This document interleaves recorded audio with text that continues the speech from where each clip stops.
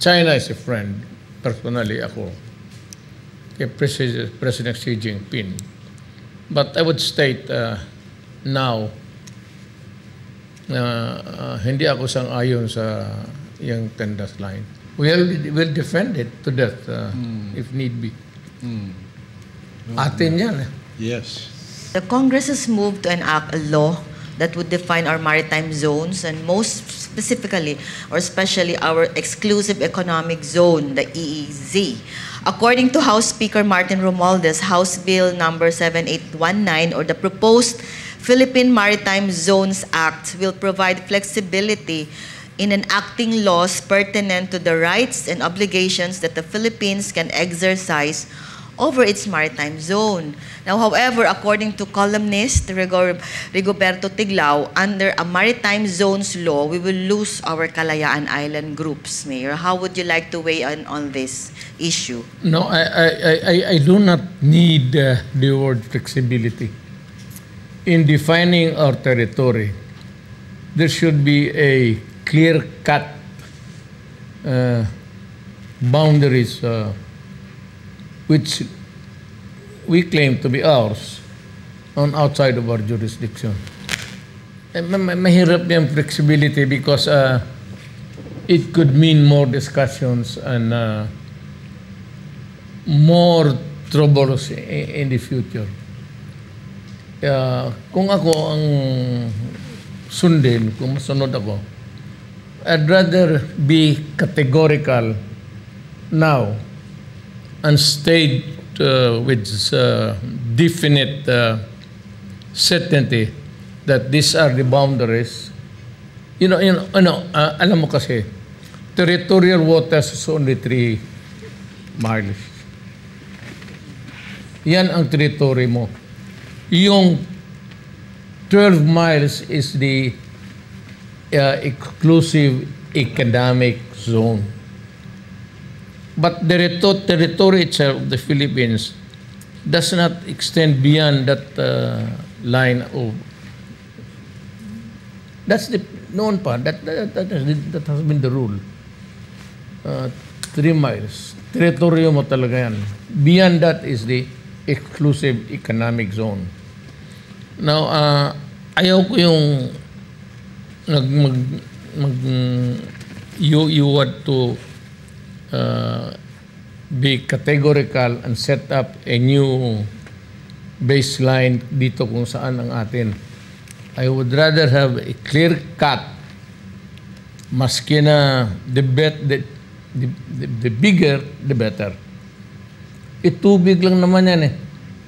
So, kung tubig lang pag-usapan natin, it's all water, I would rather that I would have a bigger share of the portion of the ocean at which we are facing, either on the Pacific area or dito sa ating, how would I, is it Indian Ocean? Dito banda sa taas. Yung pababa, yun na yung conflict of interest. Yeah. Yun ang akin. Ayaw ko yung flexibility, mahirap yun. It could give rise to a different interpretation or can have a more expansive definition. Mahirap yun. Mas mabuti yung klaro. Mayor, yung 3 miles, yun talaga atin yun. That's territorial. Yeah, territorial natin yun. When you say exclusive economic zone, which is 12 miles, what do you mean by exclusive economic zone? For us. For the country. For the country. So, nag-overlap man ng China doon sa 12 na yun because of the 10 dash line na ngayon 9 dash line noon. Well, the 10 dash line is a, how would they call it, a it's a scheme of setting up boundaries by China that would take a large part of the I think the Indian Ocean and itong the waters that we have, na medyo nalimitahan tayo ng just a few kilometers from our shores, which China is a friend. Personally, ako kay President Xi Jinping. But I would state now hindi ako sang-ayon sa yung Tendas Line. And I'm no longer in government. Pero kung sabihin mo na magsunod ako sa yung characterization ng boundaries nila, hindi ako. So, although I do not want to quarrel with China. I was there just a few months ago, a few weeks, because President Xi Jinping is a friend. And when we landed on Chinese territory, there was this invitation for me to go to see Mr. Xi Jinping, the President. Magkaibigan kami. Pero okay lang yung pagkaibigan namin. It does not include what is the interest of my country. As far as I'm concerned, yung territory natin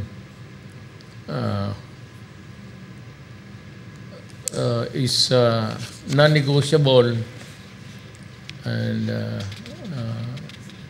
it is freed of whatever yung friendship is one, alliance is another one, but the territory itself must be ours. Kung maaari lang, ako pa yung mag-agaw.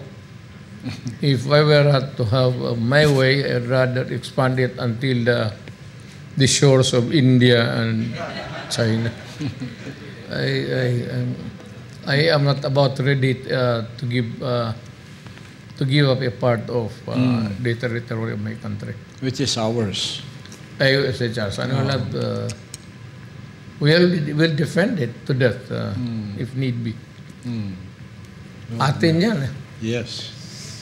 Tama, yes. Wow, that's really very clear. The clarity of that statement is really clear, where our former president stands on this issue, that before he spoke, many people are, doubting in between whether their friendship of China with our former president would include that in their friendship. Now it's very clear na our former president, Mayor Duterte, says what is ours is ours. Kung maaari pa nga daw, siya ang lumampas pa mag-claim. I would rather be the one who is getting somebody else's property. Wag yung akin. Mas kailangan ko.